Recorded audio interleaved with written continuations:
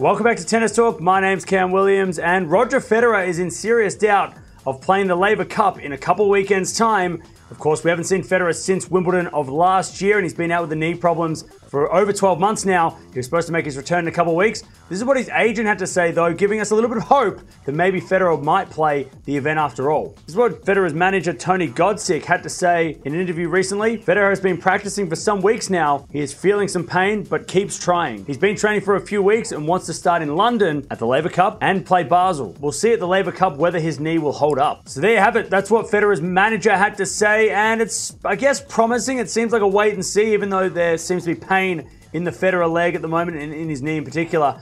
But we haven't seen Federer, like I said, since Wimbledon of last year with the knee problems over the last 2 years. But Laver Cup, he's supposed to be coming back. That is his event. He usually plays that event every chance he gets. He was the creator of that event. And of course, with Rafa and Novak Djokovic playing as well, it was going to be the big goats, the big four, with Andy Murray as well playing that event, but might not happen. Let me know down in the comments below. Do you think Federer will play? Or do you think he'll wait until Basel at the end of the year and play at his home tournament? And also, do you think he's going to play next year? Because a lot of people think that maybe he will retire at the end of this season or possibly next season. But Federer might not be playing the Laver Cup due to his knee.